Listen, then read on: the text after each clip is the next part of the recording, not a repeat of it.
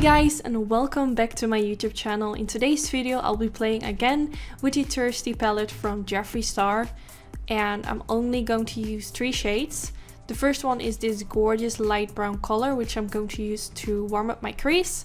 Then I'm using this darker brown shade to darken it up even more. Then the light shade for all over the eyelids, and I'm going to use this pop of blue for underneath the lower lash line. So in total I'll be only using 4 shades of this palette. But the first thing I'm going to do is prime my eyelids, and I'll be using the MAC Soft Ochre Paint Pot, my all-time favorite eyeshadow primer. I don't think I have to explain that anymore. I show it in all my videos. I'm just buffing this all over my eyelid, and then I'm taking the shade Parch, and I'm going to apply this all over the eyelid just to set it all in place, since this is a color that matches really well with my skin color. Then I'm taking this Meet Matte Nude palette from the Balm Cosmetics, and I'm going to use this white color. And I always start with applying a light shade for underneath the brow bone. So the Thirsty palette doesn't really own or include a shade as light as this one, so that's why I went in with the Balm one.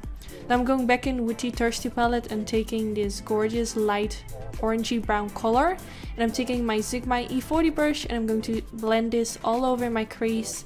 And I started with not too much product, but then I packed on more product, and I just felt like it was really easy to blend, but I wasn't really sure if I went in with too much product that it would give me problems, but it blended out really easily.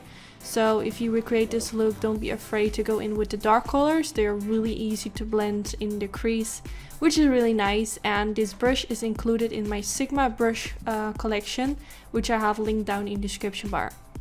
Then I'm going back in with that nude shade, which I also used to set my whole eyelid. And I'm just going to use my finger to pack this all over the eyelid, just to create a sort of light, I don't know how to explain, just to create a light eyelid basically.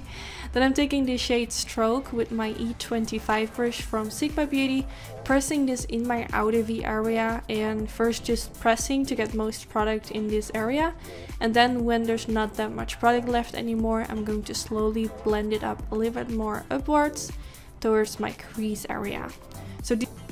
And those are the only shades that I'll be using on my eyelid. I wanted to keep it really simple so everyone can recreate this look. Then I'm taking this gorgeous light blue shade, and I'm going to use a Morphe M506 brush and blend this right underneath the lower lash line. I just wanted to switch it up and use a pop of color underneath the lower lash line, which will give it more of a summer vibe and just to do something different. Then I'm taking the shade Parched again and blend this underneath the lower lash line as well, just to make the edges look a little bit more soft and just so it looks better blended. Then I'm taking the Fascinating Eye Pencil from MAC Cosmetics, which is a simple white pencil, and I'm just applying this in my waterline to brighten it all up.